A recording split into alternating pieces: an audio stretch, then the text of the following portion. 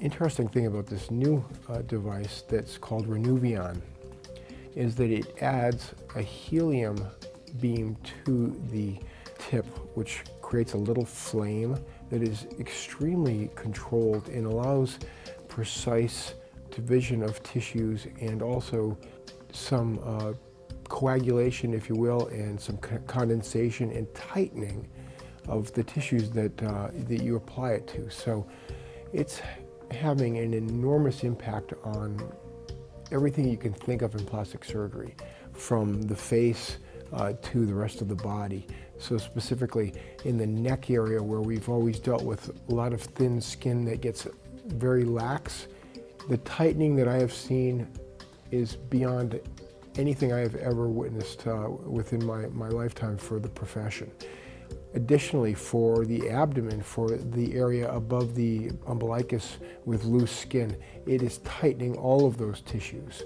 It can be used externally to resurface skin that has a lot of wrinkles or a lot of sun damage. It's been FDA approved.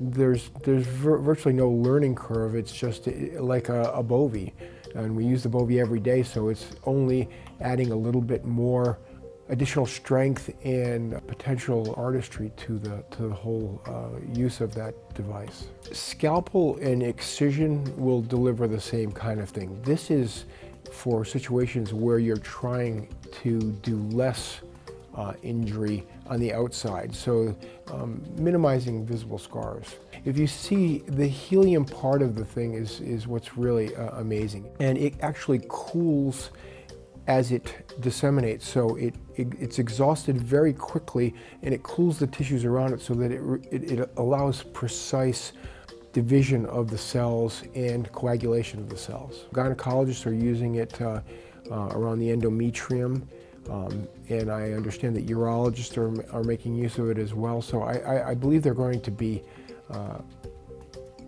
unforeseen applications, and probably countless applications for this device.